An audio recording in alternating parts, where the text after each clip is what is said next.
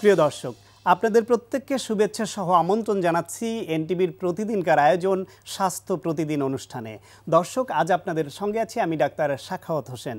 প্রিয় দর্শক, আজ ৯ মার্চ ওয়ার্ল্ড কিডনি ডে বা বিশ্ব কিডনি দিবস। তাই এ উপলক্ষে আমাদের আজ বিশেষ আয়োজন কিডনি রোগ ও তার প্রতিকার নিয়ে। এ বিষয়ে কথা বলবার জন্য আমাদের সঙ্গে স্টুডিওতে উপস্থিত আছেন দেশের খ্যাতনামা দুজন কিডনি রোগ বিশেষজ্ঞ। চলুন দর্শক, অনুষ্ঠানের শুরুতেই আমরা পরিচিত হয়ে নেই আমাদের আজকের অতিথিদের সঙ্গে। অধ্যাপক মোহাম্মদ হানিফ ১৯৫৫ সালের জুন মাসে চট্টগ্রাম জেলায় জন্মগ্রহণ করেন। তিনি ১৯৭৯ সালে চট্টগ্রাম মেডিকেল কলেজ থেকে এমবিবিএস ডিগ্রি অর্জন করেন।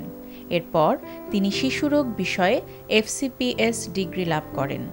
তিনি শিশু কিডনি বিষয়ে অস্ট্রেলিয়া থেকে বিশেষ প্রশিক্ষণ গ্রহণ করেন। বর্তমানে তিনি ঢাকা শিশু হাসপাতালের শিশু কিডনি বিভাগের বিভাগীয় প্রধান হিসেবে কর্মরত আছেন। একই সঙ্গে তিনি পেডিয়াট্রিক নেফ্রোলজি সোসাইটির সভাপতির দায়িত্ব পালন করছেন।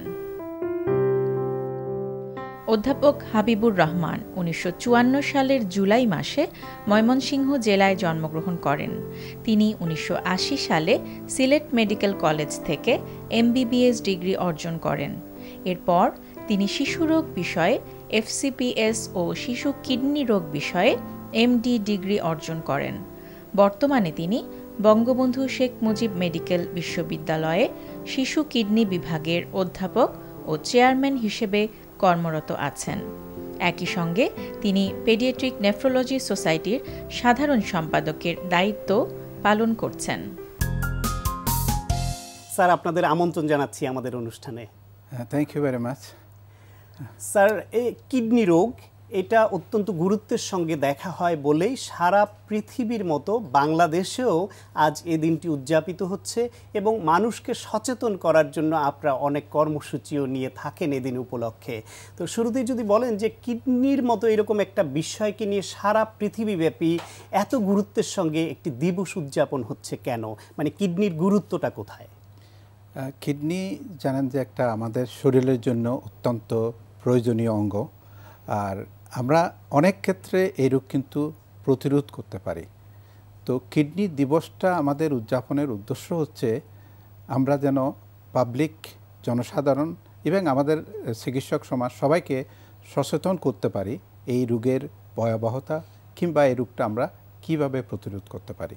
কারণ একটা লোকের কারো যদি কিডনি নষ্ট হয়, তার নিজের, তার পরিবারের, রাষ্ট্রের, সমাজের সবার যে অপূরণীয় ক্ষতি হয়, সেই ক্ষতি ফাইন্যান্সিয়াল বলেন, তার মেধার ইয়েটা বলেন, সেই ক্ষতিটা আমরা যেন পূরণ করতে পারি। মানুষদেরকে অ্যাওয়্যার করে আমরা এই ব্যাপারে সচেতন করতে পারি। সচেতন কি প্রতিরোধ বিষয়ে এবং যথাসময়ে চিকিৎসার বিষয়ে? সচেতন দুইটা, একটা হচ্ছে আর্লি ডায়াগনোসিস করা কিংবা এই রোগটা কীভাবে প্রতিরোধ করা যায়, আর ২ নম্বর হচ্ছে একটা লোকের যখন অসুখ হয়ে যায় তখন আমরা কিভাবে এই রোগটাকে খারাপ হওয়ার হাত থেকে দীর্ঘায়িত করতে পারি। যেমন একটা পেশেন্টকে, কিডনি পেশেন্টকে আমরা জানি যে অনেক ক্ষেত্রে ডায়ালাইসিস করতে হয়, ট্রান্সপ্লান্ট করতে হয়। তো অসুখ প্রাথমিকভাবে যখন হয় আমরা অনেক ক্ষেত্রে কিন্তু, কিংবা যাদের পোটেনশিয়ালি হওয়ার সম্ভাবনা থাকে যেই ফ্যামিলিতে বা যাদের, বা কোনো কোনো ক্ষেত্রে যেমন আমরা অনেক ক্ষেত্রে বলি যে বেশি করে পানি খেতে হবে, কারণ কিডনি আমাদের শরীর থেকে দূষিত জিনিসগুলো বের করে দেয়, পানির সঙ্গে এটা বের হওয়া সহজ হবে। হ্যাঁ, তো এইরকম সেই ক্ষেত্রে আমরা বলি পানি বেশি করে খেতে হবে। তারপর বলি যে আমরা ব্লাড প্রেশার একটা বড় একটা ব্যাপার, যে ব্লাড প্রেশারটা আমাদের কন্ট্রোল করতে হবে। কারণ দেখা যায় যতগুলো আমাদের ওয়ার্ল্ডের মধ্যে কিডনি নষ্ট হয়ে যায় তার মধ্যে ডায়াবেটিস এবং ব্লাড প্রেশার হচ্ছে এবং ৭০% মেজর পোরশন, বেশি কন্ট্রিবিউট করছে। Major portion. নিশ্চয়ই আরো কারণ আছে, সে বিষয়ে আমরা শুনবো স্যার। তার আগে স্যার আপনার কাছ থেকে যদি একটু জানতে চাই কিডনির গুরুত্ব সম্বন্ধে, আমি যদি আর কয়েকটা পয়েন্ট যোগ করতে চাই। জি শিওর। আচ্ছা, কিডনি শরীরের অন্যান্য অঙ্গের মতো একটা বিশেষ গুরুত্বপূর্ণ অঙ্গ। কিডনির কতগুলি গুরুত্বপূর্ণ কাজ আছে যা শরীরের মানুষের স্বাভাবিকভাবে বেঁচে থাকার জন্য অত্যন্ত গুরুত্বপূর্ণ। কিডনি শরীরের ব্লাড প্রেশার ঠিকমতো মেনটেন করে, শরীরের যত দূষিত পদার্থ শরীরে যাতে জমা হয়ে না থাকতে পারে প্রস্রাবের সাথে বের হয়ে যায়, শরীরের ইলেকট্রোলাইট ব্যালেন্স এবং ফ্লুইড ব্যালেন্স এগুলি কিডনির দ্বারা নিয়ন্ত্রিত হয়। মোরওভার কিডনি রোগ এ কতগুলি হরমোন কিডনি রোগ থেকে নিঃসৃত হয়, যেমন ভিটামিন D3, যার কারণে মানে হাড়গুলি বড় হয়, হাড়গুলি অস্থিমজ্জা শক্তিশালী হয়, এবং আরেকটা হরমোন যেটা ইরাথ্রোপোটিন, যে ইরাথ্রোপোটিন শরীরের রক্ত লোহিত কণিকা সৃষ্টিতে সাহায্য করে। যদি ইরাথ্রোপোটিন মানে নির্গত না হতে পারে, মানুষ রক্তশূন্যতায় ভোগে, এবং যা কিডনি রোগের একটা গুরুত্বপূর্ণ লক্ষণ। কিডনি অত্যন্ত গুরুত্বপূর্ণ। আমরা জানি যে আমাদের শরীরে যে কয়টা ভাইটাল অর্গান বা গুরুত্বপূর্ণ যে অর্গান আছে, যা না থাকলে আমরা বাঁচতে পারি না, তার মধ্যে কিডনি একটা। সুতরাং কিডনি বিকল হলে, দুটো কিডনি বিকল হয়ে আমরা বেঁচে থাকতে পারবো না এক পর্যায়ে গিয়ে, এরকম পরিস্থিতি। স্যার, আপনি বলবেন কি যে এই যে দিবস আজ পালিত হচ্ছে, এই বছর এই দিবসের মূল প্রতিপাদ্য বিষয় কি? এই বছর মানে ওয়ার্ল্ড কিডনি ডে বা বিশ্ব কিডনি দিবসের মূল প্রতিপাদ্য বিষয় শিশুর স্থূলতা ও কিডনি রোগের সাথে তার সম্পর্ক।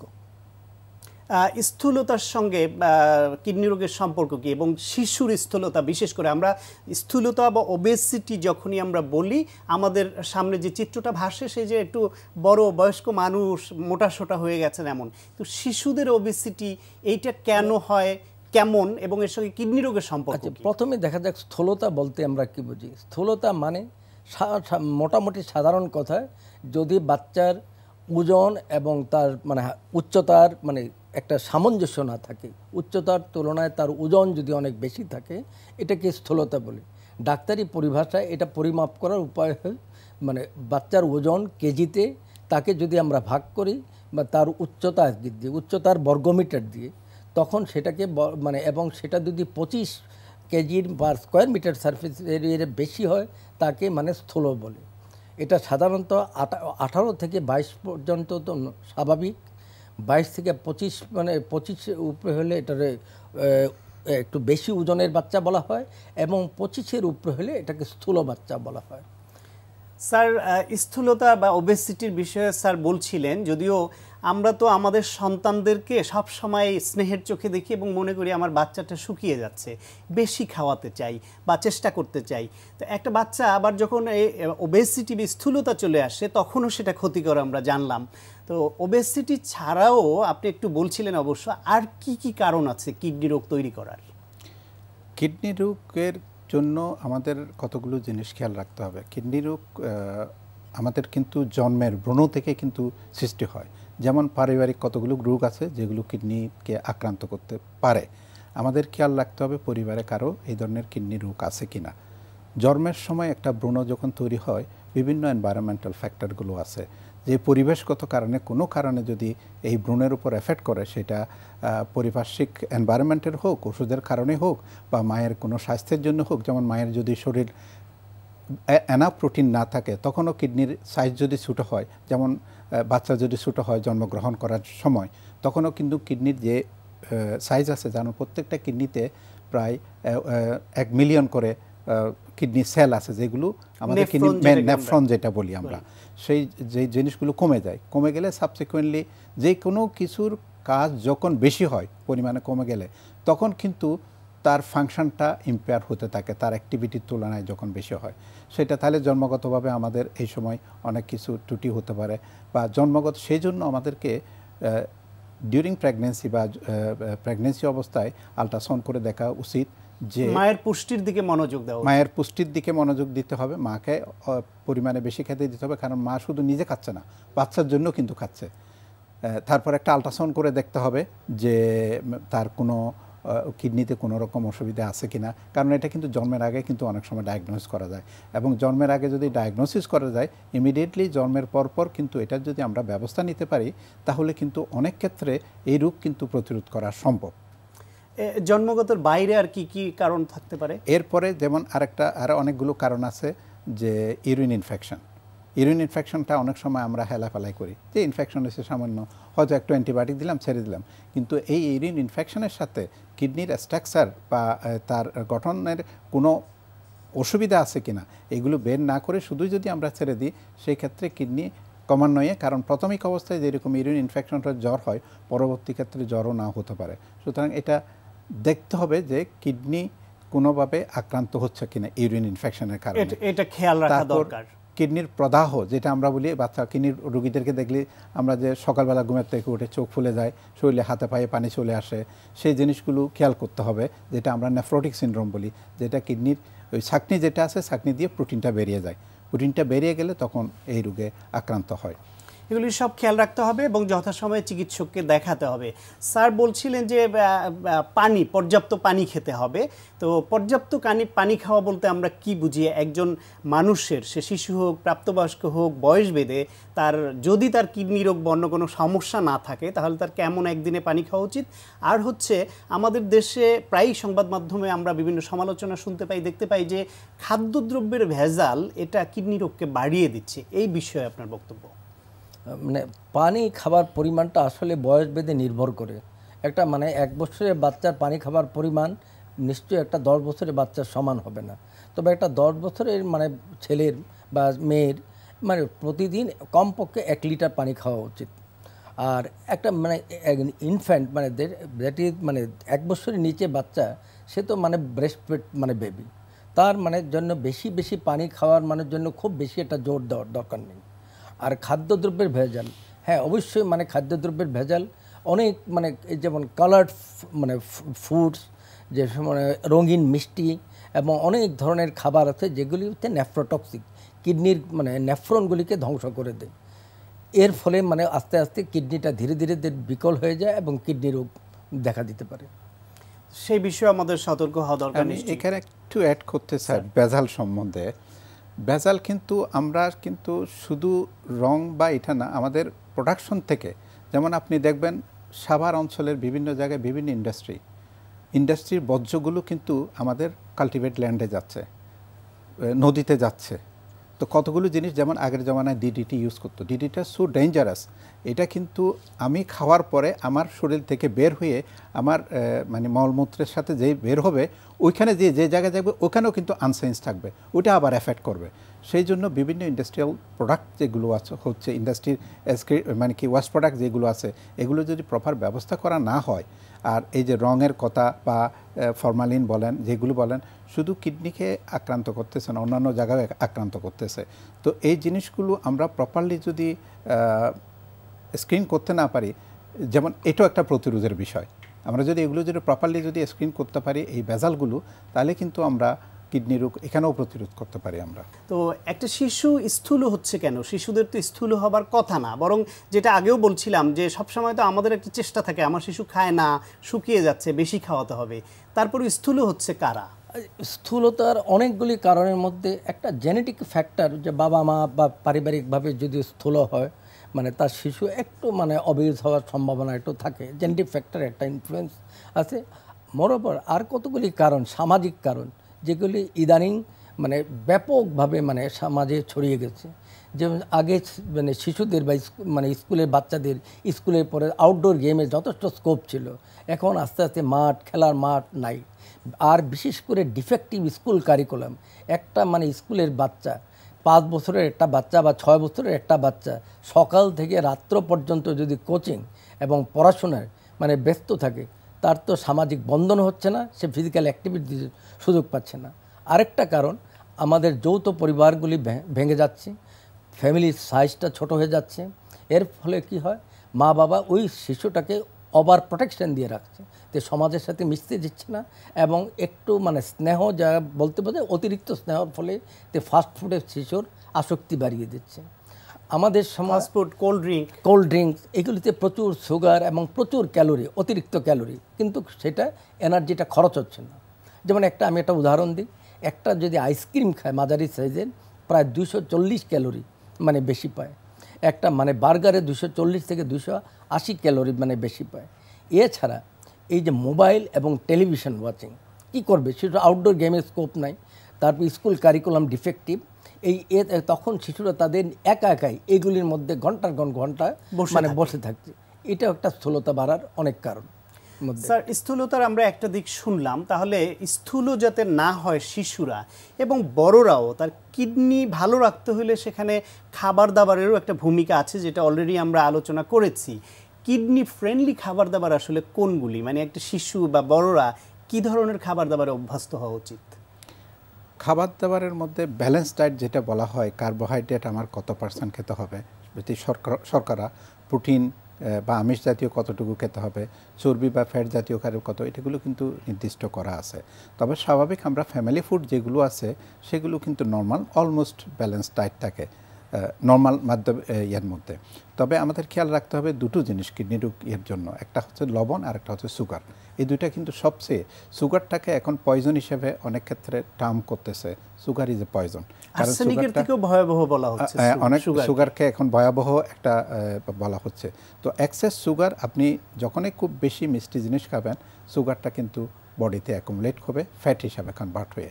তো সেই জিনিসটা আমাদের খেয়াল রাখতে হবে। আর লবণটা আপনার বডিতে ব্লাড প্রেশার অন্যতম একটা প্রধান কারণ, যেটা প্রফেসর হাবিব বলতেছিলেন যে আমাদের স্থূলতা, এই যে কারণগুলো, এটা আমাদেরকে কিন্তু সমাজে খুবই বিপ্লব করতে হবে মোটামুটি। আমি একটা জাস্ট এক্সাম্পল দেব। ব্রিটেনে একটা জায়গায় একটা ম্যাকডোনাল্ডস খুলবে, এলাকাবাসীরা 20 বছর কোর্টের মাধ্যমে সংগ্রাম করেছে যাতে খুলতে দেবে না, কারণ ওটা খেলেই এলাকার ওদের ছেলেমেয়েরা ওবেস হয়ে যাবে এই জন্য। কিন্তু আমাদের এখানে যখন এই দোকানগুলো আসে আমরা সবাই ওয়েলকাম করি, যাই সবাই। আমাদের খেয়াল করতে হবে আমরা কি খাচ্ছি, এটা যদি খেয়াল না রাখি যে কতটুকু খাচ্ছি, কতটুকু চর্বি খাচ্ছি, কতটুকু সুগার খাচ্ছি। যেমন কোল্ড ড্রিঙ্কসগুলোতে যেমন সুগার থাকে, তাছাড়াও পিএইচ বলতে যেটা মানে কি অ্যাসিডিটি, এটাও প্রপারলি মেনটেন হয় না। এটা মেনটেন না হলে এটা কিন্তু হাড়ও কিন্তু এফেক্ট করে, বোনসে এফেক্ট করে। অতিরিক্ত কোক বা যাদের খায় তাদেরকে, কোক বা এই সফট ড্রিঙ্কস যারা খায় তাদেরকে কিন্তু বোনসেও এফেক্ট করে। নট অনলি দ্যাট, স্টমাকে এফেক্ট করে, বিকজ পিএইচটা মেনটেন হচ্ছে না। তো আমরা যেটা বলছিলাম, স্থূলতা হওয়ার কারণে হচ্ছে কি, যে ফ্যাটটা যে যখন বডিতে জমা হচ্ছে, এই ফ্যাট থেকে আমাদের কতগুলো কেমিক্যালস এনজাইম বের হয় যেটা কিডনিকে ডাইরেক্টলি এফেক্ট করে। শুধু নট অনলি কিডনিকে এফেক্ট করতেছে, রক্তের নালীগুলো যে একটা ব্লাড প্রেশারকে অ্যাকোমোডেট করার জন্য এক্সপান্ড করার যে ক্যাপাসিটি, আথারোস্ক্লেরোসিস এটাও কিন্তু কমিয়ে দিচ্ছে। শুধু এক পাশে ব্লাড প্রেশার বাড়তেছে, অন্যদিকে এই আথারোস্ক্লেরোসিস হয়ে হার্টের অসুখ বা অন্যান্য অসুখও বেড়ায় দিচ্ছে। তো এটা শুধু স্থূলতা শুধু আমাদের কিডনি না, কিডনি, হার্ট, ডায়াবেটিস, আবার তিনটা একসাথে সম্পৃক্ত, একটা আরেকটাকে অ্যাগ্রাভেট করে। এবং কারো হাইপারটেনশন বা উচ্চ রক্তচাপ এবং ডায়াবেটিস থাকলে তার তো কিডনি রোগের ঝুঁকি অনেক বেড়ে যাচ্ছে। স্যার লবণ নিয়ে বলছিলেন, আমি কি একটু মানে কিডনি ফ্রেন্ডলি খাবার সম্বন্ধে আর দু একটা কথা বলি। কিডনি ফ্রেন্ডলি খাবার যদি আমাদের মানে এটা এনকারেজ করতে হবে প্রতিটা ফ্যামিলিকে, প্রোটিনের সোর্সটা মিটের চেয়ে মানে মাছের থেকে বেশি নেওয়ার জন্য, এবং মানে ছোট মাছ আরও ভালো বড় মাছের চেয়ে, এবং সামুদ্রিক মাছ। প্রতিদিন প্রত্যেকটা বাচ্চাকে কয়েকটা ফল খাওয়ার জন্য অ্যাডভাইস করতে হবে, সিম, কাঁচা বাদাম এবং হাঁটা, এক্সারসাইজ এইগুলি মানে এইটা এক্সারসাইজটা খাবার না, এটা মানে শারীরিক অ্যাক্টিভিটি। কিন্তু খাবার, ফলমূল, মাছ, সবজি এগুলির প্রতি বেশি গুরুত্ব দিতে হবে। তার শুধু কিডনি না, সামগ্রিকভাবে সুস্থ থাকতে তাকে সাহায্য করবে। স্যার লবণের কথা বলছিলেন এবং সুগারের কথা, সুগারের বিষয়ে বিস্তারিত জানলাম। লবণ আমাদের তো দেখি আমরা খাদ্যে লবণ না দিলে স্বাদ হয় না। টেবিল সল্ট যেটাকে আমরা বলি সেটাকে না হয় আমরা অ্যাভয়েড করতে পারছি, অনেকে, কেউ করছিও না, কিন্তু চেষ্টা করলে পারছি। কিন্তু সেইটা পূরণ করার জন্য অনেকে আবার তরকারির মধ্যে লবণ বেশি দেন এবং মনে করেন যে কাঁচা লবণ খেলে খারাপ, ওইভাবে খাওয়া। আসলে বিষয়টা কি সেরকম না? লবণ একটা নির্দিষ্ট মাপ আছে, এর বেশি প্রতিদিন লবণ খাওয়া যাবে না। এটা ডাক্তারি পরিভাষায় 2 মিলি ইকুইভ্যালেন্ট পার কেজি পার ডে, এর বেশি লবণ দেওয়া যাবে না। সেটা তরকারিতে যদি বলেন যে টেবিল চামচের কতটুকু, টেবিল চামচে মানে এক টেবিল চামচ মানে পরিমাণ, এর বেশি মানে যে কোনো ভাবে যে কোনো খাবারের সঙ্গে হলেও এর বেশি গ্রহণ করা ঠিক হবে না। শরীরের অতিরিক্ত লবণ খেলে শরীরে পানি এবং মানে ধরে রাখে, এর ফলে শরীরে এর পরিমাণ, ব্লাড ভলিউম অনেক বেড়ে যায়, শরীরে উচ্চ রক্তচাপ হয়। সেই উচ্চ রক্তচাপ আবার প্রকারান্তরে কিডনির যে গ্লোমারুলাস, সেই গ্লোমারুলাসকে ধ্বংস করে দেবে, এবং গ্লোমারুলার প্রেশারটা যদি অনেক বেড়ে যায় সেটা হাইপার ফিল্ট্রেশন ইনজুরি নামক একটা ভাবে কিডনিটাকে আরও মানে অতিরিক্ত খারাপ করে দেবে। সতর্ক হতে হবে আমাদের। আমরা বুঝতে পারছি এই ভাইটাল অর্গানকে রক্ষা করতেই হবে সুস্থভাবে বেঁচে থাকতে হলে। স্যার, যদি আমাদের কিডনি বিকল হয়ে যায় সেই ক্ষেত্রে আর্লি ডিটেকশন, আপনি বলছিলেন যে আর্লি ডিটেকশনের জন্য তো একটি স্ক্রিনিংয়ের বিষয়ও যুক্ত আছে। কোন বয়সে বা কাদের কোন ঝুঁকিপূর্ণ বিষয়গুলি থাকলে তাদের রেগুলার স্ক্রিনিং করা উচিত এবং স্ক্রিনিংয়ে কি কি টেস্ট করাতে হয়?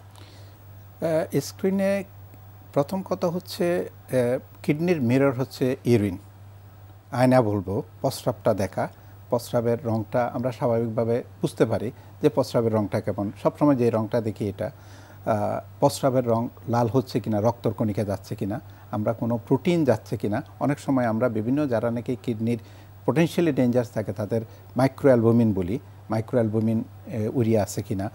যেমন হাইপারটেনশন রোগীদেরকে যে ফ্যামিলিতে আছে কিংবা যারা পোটেনশিয়ালি, তাদের রেগুলার 3 বছরের পর থেকে প্রতি বছর অন্তত একবার ব্লাড প্রেশার মাপা উচিত।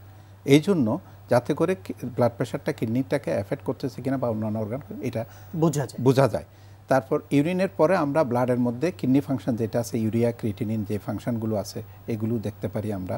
তো কিডনি যখন অনেক সময় আমরা হঠাৎ করে দেখি যে একটা লোক ফ্যাকাশো হয়ে গেছে, কিডনি রোগের কতগুলো ভাইটাল সাইনের মধ্যে ব্লাড প্রেশার বেড়ে যাওয়া, রক্তশূন্যতা হওয়া আছে। প্রফেসর হাবিব অলরেডি মেনশন করেছেন যে হরমোন যে বের হয় কিডনি থেকে, যেটা রক্ত তৈরিতে সহায়তা করে, হাড্ডিগুলোকে তৈরিতে সহায়তা করে, এইগুলো আমরা দেখতে পারি। তবে প্রাথমিক পর্যায়ে স্টিল আমাদেরকে ইউরিনটা দেখতে পারি আমরা, কিডনি ফাংশন, ইউরিয়া, ক্রিয়েটিনিনটা আমরা দেখতে পারি যে এটা বেড়ে গেছে কিনা।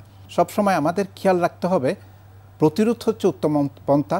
সেই জন্য আমাদের এটা খেয়াল রেখে আমাদের প্রতিরোধের দিকে মনোযোগ দিতে হবে। স্যার, একজন মানুষ যদি ক্রনিক কিডনি ডিজিজে, যেটাকে আপনারা সিকেডি বলেন, আক্রান্ত হয়ে যায় একবার, তাকে কি আর ভালো করে পূর্বের অবস্থায় আনা যায়? আমরা যে এটার মানে 2 ধরনের চিকিৎসা আমরা দেই। একটা কনজারভেটিভ চিকিৎসা, যা মানে মেডিকেল চিকিৎসা। মেডিকেল চিকিৎসাটার আসলে উদ্দেশ্য থাকে যে তার প্রগ্রেশনটা একটু ডিলে করা, খারাপ হওয়াটা একটু ডিলে করা, এবং যতটুকু সম্ভব তার নর্মাল লাইফ যাতে সে মেনটেন করতে পারে, এবং মা এবং পরিবার এবং রোগীকে যাতে মানসিকভাবে শারীরিকভাবে তৈরি করা যায় কিডনি প্রতিস্থাপনের জন্য। এই কারণে আমরা মেডিকেল ট্রিটমেন্টটা দিই। আর এটা ডেফিনিটিভ চিকিৎসা অবশ্যই রেনাল রিপ্লেসমেন্ট থেরাপি, এটা আবার 2 ভাবে দেওয়া যায়। এটা ডায়ালাইসিস, আর একদম সবচেয়ে ভালো যেটা কিডনি ট্রান্সপ্লান্টেশন।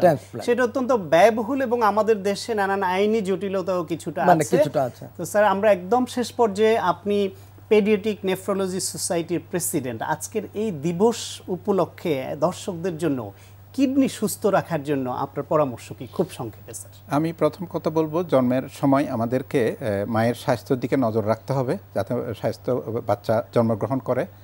প্রতি 3 বছর পর থেকে আমাদের প্রতি মুহূর্তে ব্লাড প্রেশারটা চেক করতে হবে। আর এইবারের প্রতিপাদ্য বিষয় ওবেসিটি, এটা ডেফিনেটলি আমাদেরকে এটা খেয়াল রাখতে হবে। আর কিডনি কোনো অবস্থাতে আক্রান্ত হলে যে এটার সাথে সাথে খারাপ হয়ে যাচ্ছে তা না, ওই মুহূর্তে আর্লি ডিটেকশন করলে আমরা অনেক সময় জীবনের শেষ মুহূর্ত পর্যন্ত কিন্তু প্রতিরোধ করতে রাখতে পারি। তো সুতরাং এটা সবাইকে কিন্তু খেয়াল রাখতে হবে। আমাদের সবসময় খেয়াল রাখতে হবে, আমাদের কিডনি প্রতিরোধ করতে হবে, সুস্থ রাখতে হবে, এবং কিডনি অসুস্থ হওয়ার পরেও আমরা এটা লংজিভিটি বাড়ানোর জন্য প্রতিরোধ করতে পারে, এটা আমাদের খেয়াল রাখতে হবে। আমরা আশা করছি আমাদের দর্শকরা যারা শুনছেন সে খেয়াল রাখবেন। পেডিয়াট্রিক নেফ্রোলজি সোসাইটির প্রেসিডেন্ট এবং সেক্রেটারি হিসেবে আপনারা যোগ্যতার সঙ্গে মানুষকে সচেতন করার ক্ষেত্রে, বিশেষ করে শিশুদের কিডনি সুস্থ রাখার ব্যাপারে আরও ভালো ভূমিকা রাখবেন, এই প্রত্যাশা রাখছি। আপনাদের দুজনকেই অনেক ধন্যবাদ স্যার সময় দেওয়ার জন্য। আপনাকে এবং দর্শকদেরকে, এনটিভিকে অনেক ধন্যবাদ।